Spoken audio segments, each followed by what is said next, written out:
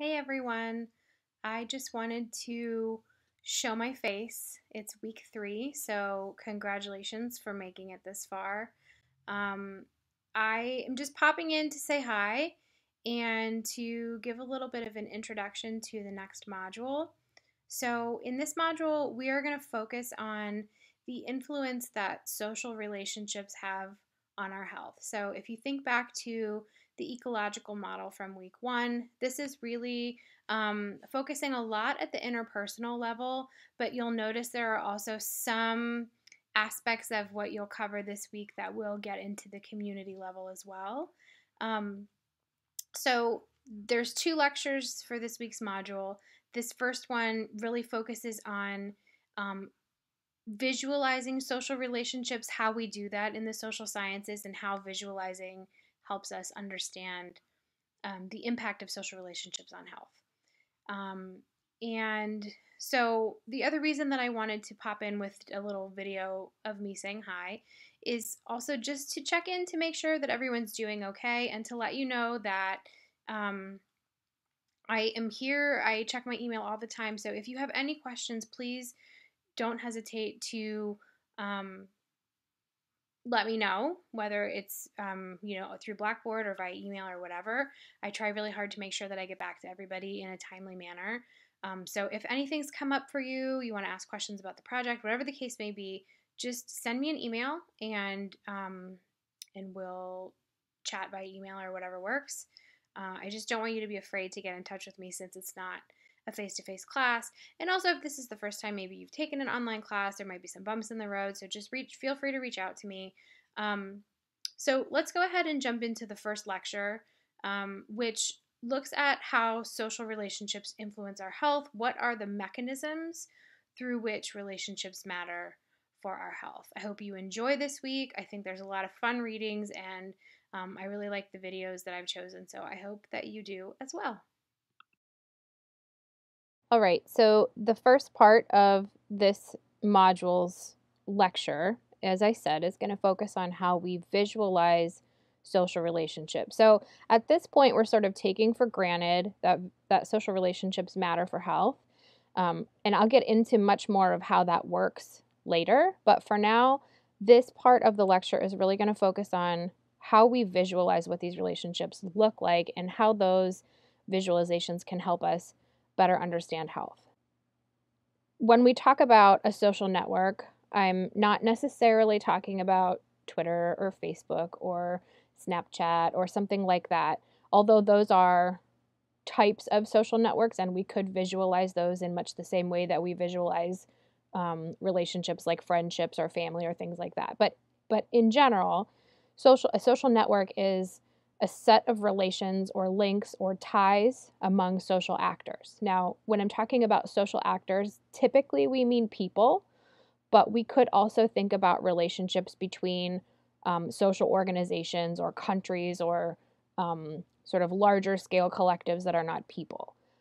Most of what we're going to be doing is going to be focusing on social actors as people. Okay, and so if we can draw what the social networks look like, then that helps us visualize social relationships. Okay, and essentially the study of social relationships and health helps us answer the question that Thompson poses in the article on happiness. To what extent are we autonomous individuals? Meaning, to what extent are we totally acting in a vacuum and doing things totally on our own? Right? You should know by now that the answer to that is probably going to be we are not totally autonomous individuals. We can make our own decisions, but the social context has a big influence on what it is that we do. Okay, and so this module really gets at the second layer of the ecological model, the interpersonal layer, right? So social relationships are important for health, and the way that social relationships matter varies. You can look at quantity, you could look at quality, you could look at the type of relationship, you could look at what we call the reciprocity of connections, meaning if I say that somebody is my friend, do they also say that I am their friend? We'll come back to this idea of reciprocal relationships in a minute. So let's just look at the basics of visualizing social relationships. So in network science or network research, when we do these visualizations, these network models, we have dots that we would call nodes. They have other names, but for now we'll call them nodes. Nodes are typically people, right? Or like I said, some other social actor. And if there's a relationship between those two people, you'll see a tie or a link or a path between them. So ties connect people. That blue tie represents a social relationship. Now, what exactly about that social relationship it represents depends on what the researcher is looking at. So it could mean lots of different things. It could mean that they're neighbors. It could mean that they take a class together. It could mean that they are friends. It could mean that they have a romantic relationship. They can really represent anything about a social relationship that you might want to study. Okay.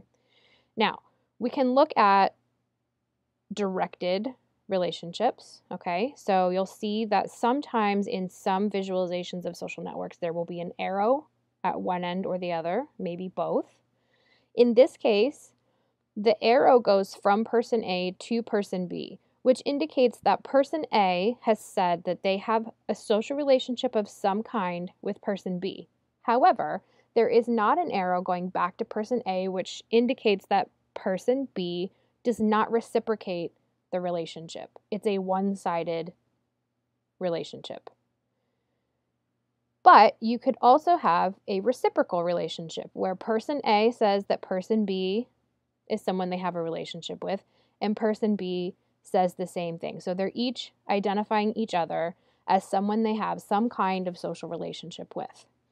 Now, sometimes you'll see ties, like over here. You'll see ties where there are no arrows. And usually what that means is that each person was not asked to name their friends or whatever, or that the nature of the tie means that both people have to be involved in that relationship, right? So you can imagine a scenario where one person thinks that they're friends with somebody else, but that person does not think that they're friends with the other. But there are some scenarios where in order for the link to be there, both people have to be involved. And we'll get to an example of what that means or what that could look like in a minute. So this is a visualization of a romantic relationship network at a fictional high school called Jefferson High School. Okay, so this high school there are about 575 students, 10th through 12th grade, represented in this picture. So 575-ish students who indicated to the researchers that they either had a romantic relationship with somebody or a sexual relationship with somebody. So the nodes, right, which are different colors, blue and pink, which indicate gender or sex. The nodes are connected by ties, which indicate that those two people who are connected by that tie have either a romantic or a sexual relationship, right? And you'll notice that the ties do not have arrows because in order for two people to be in a sexual relationship, they are both participating in that relationship. That's kind of how that works. So in this case, you don't need arrows because if you're in a relationship with somebody most of the time, right? And I understand there are some examples or instances where in terms of romantic relationships that might not be the case, but for the most part, those are considered to be implicitly reciprocal. Okay, so essentially you've got a couple of different types of smaller networks within the larger high school network. Okay, now this high school is fairly isolated in the community. So, or the community that it's in is rather isolated, I should say. They're about a mile from the nearest big city. There aren't a lot of other towns around. So, a lot of the relationships that are happening within the school. And according to the researchers, this is the school where there's not a whole lot else going on. And so, sex is a big way that the teenagers are passing time. They drive around, they go out to fields, they drink. This is all what the high schoolers told them. And so what you see here is obviously what's most eye-catching is this huge network where perhaps if you look at just, one person in this network, they might not have slept with that many people, right? So this person here has slept with 3 people or has had a romantic relationship with 3 people. But those people connect that one person to this bigger network, okay? All these other ones are more fairly isolated social networks, right? Even though you have a high rate of activity or relationship, right? With this person having 1, 2, 3, 4, 5, 6 romantic or sexual relationships, this person having 1, 2, 3, 4, 5 romantic or sexual relationships. These are somewhat larger than the rest of these smaller networks, right? So you have here a network where one female has had a relationship with 3 other 3 male students, and this 2 here notes that there are 2 instances of this particular structure. Here you have instances where one person has had a relationship with 2 people of the opposite sex, 12 times for a male student having a relationship with 2 other female students but nobody else, and those female students have had a relationship with nobody else. And then you have 63 instances where it's just 2 people in a relationship and they have not had a relationship with anybody else in that school during the study time. So they're answering questions about the last 18 months. And you have a variety of other different sort of configurations of romantic and sexual relationships here. So what's interesting about this from a health perspective is that this visualization would really help if, for example, there was an outbreak of a sexually transmitted infection in the high school. If you had an idea of who was infected and you had an idea of what the sexual or romantic relationship network looked like, that might be super helpful when it comes to intervention. So, for example, you can imagine that the approach that you would take to intervention would look different if one of these people had a sexually transmitted infection compared to somebody in this network, compared to this person in this larger network. The spread of that infection is going to look a lot different depending on what kind of sexual network you're dealing with. And so if the school, for example, had an idea, now, not that schools would go and ask their students who they're having sex with. This was a very confidentiality protected study. The names of the students were never released, obviously. But if you had an idea of what that network looked like, intervention would be a lot easier. And this is sort of what the epidemiologists did when they went to Indiana for the HIV outbreak.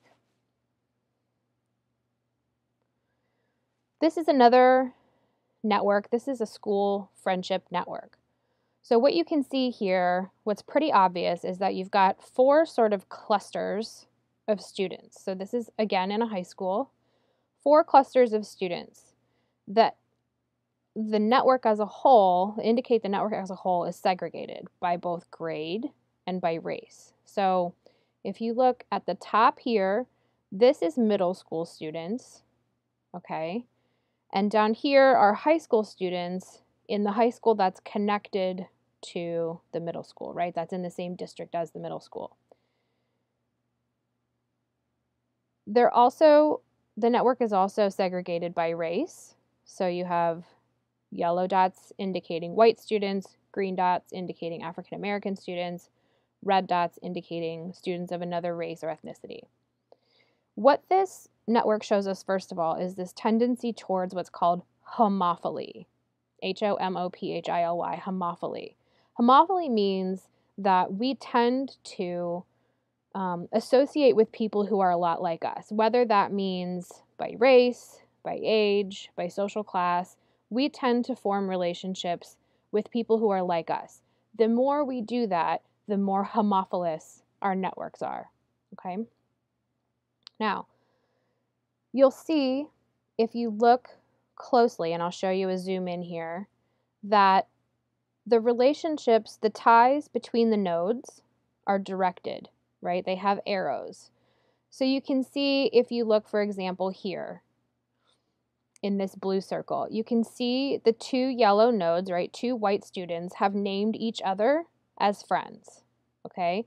But the one student in this blue circle who is of another race or ethnicity, the red dot, that person was nominated as a friend by the white student in the middle, but did not reciprocate that nomination. In fact, the student in the red of another race or ethnicity did not nominate anybody, said they did not have any friends at that school. If you look at the green dot, that person nominated the white student in the middle there, but the white student did not reciprocate that nomination. So you can see that these friendship ties are not necessarily implied or assumed to be reciprocal. The researchers asked people in the school, who are your friends? Who do you consider to be a friend? And asked the other students, who do you consider to be a friend? So it was always a one-way thing where in some cases that would be reciprocated by the other person. Okay? So you can see too where you can visualize popularity and social isolation in a visualization of a network. So, for example, this purple here, in this purple in this purple circle, you can see this one white student who has a lot of arrows pointing at them. This means that there are a lot of students in the high school and in the middle school, because they're sort of in the middle, a lot of students who nominated this person as their friend. So that person is particularly popular. And you'll note, if we look at isolation, there are a couple dots over here on the left side that have no ties to or from them in any way. These are what we would call social isolates. And what we know from research is that being isolated from a social network can have really damaging effects on your health. We as humans crave social belonging, and so to be isolated from a network is often seen as a really strong predictor of poor health, particularly mental health, but also physical health. Okay, so you see a couple of students here. Now, it's possible that those students just aren't friends with anybody in their school. They might be friends with students from somewhere else. But nonetheless, they are isolated completely from this particular social network. Okay, we can also think about what we would call the core of the network versus the periphery of the network, right? So the middle, so if you talk about core versus periphery, this is the core, right? The people who are in the middle are going to be the most connected. As you move outside of the social network drawing, you can see that these students are much more on the periphery. A lot of them look like they have nominations to them, right? Here, all of these here, nominations to them here, over here, nominations to, but are not nominating anybody in the network as friends. So they essentially have one person linking them to that network. That's a very fragile place to be. The other thing that social networks can show us is how ties can bond people who are similar to one another, right? So that's when you would see relationships between people of a similar race or grade, for example. And we can see ties that bridge people who are of different social groups together. So, for example, this tie here might be a bridging tie. This tie over here might be a bridging tie. It's a little harder to see in the middle of the graph. But bonding ties bring people together who are of similar characteristics. Bridging ties bring people together who have different characteristics. So to sum up, the tie between two people represents some kind of social relationship, and research suggests that these relationships are so important for health. Mapping them out in networks like this allows us to consider the impact of more than one relationship at a time. So we're looking at the entire network, and it turns out that the properties of that entire network are also important for our health. It's not just our one-on-one relationships, but what do we know about that network as a whole? And it helps us acknowledge that social relationships occur in a broader context. So, next up, we're going to talk about how it is that social relationships impact our health.